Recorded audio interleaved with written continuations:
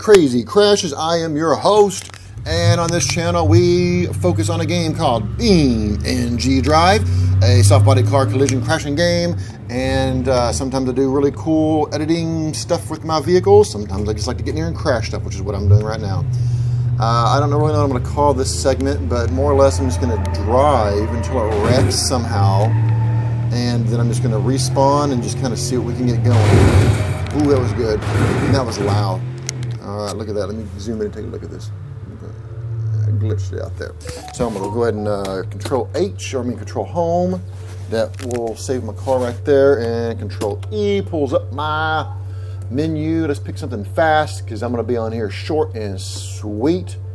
Let's do this Ferrari and hope that all of the textures and sound effects import with it. Haven't done any maintenance on BeamNG.Drive, and if you've ever played this game, I don't hear any sound. If you hear this, if you ever play this game, then you know, oh, that was bad. Then you get a lot of weird glitches sometimes because it just does that. Look, I'm on gravel, so I'm having a hard time. I'm gonna try to kick it up a notch and see if we can get going. See if there's a, here we go, come on, let's do it. How fast can we get going? Come on, oh.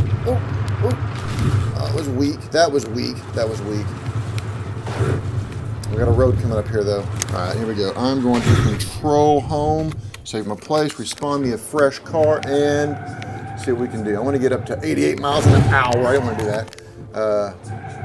88 miles an hour so we can go back to the future.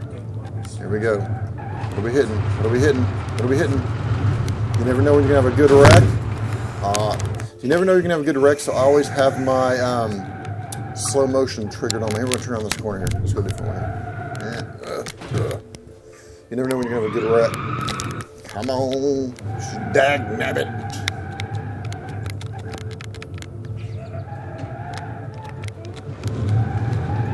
Okay. Ooh. So a lot of times if you're playing this game and you're trying to capture a good moment, I recommend keying your like slow motion and stuff to your trigger. Like I got a slow motion right there. So if I wreck, a good wreck, I can slow it down and kind of spin around and take a look at it as it goes. Even explode it if you set that key on your keyboard. Look at that. Then as it falls, you can get a really good view of this. You know, you could take all the different action angles. You know, that's where your inner director comes out. So, but anyways, I just want y'all to pop in and see kind of a way of how I play the soft body collision crash game. Anyways, take care. Subscribe, Crazy Crashes, and wait for one of our, we have some good videos coming out with some detailed stuff compiled together, and effects are going to look really great. Make sure you subscribe. Thanks. Bye.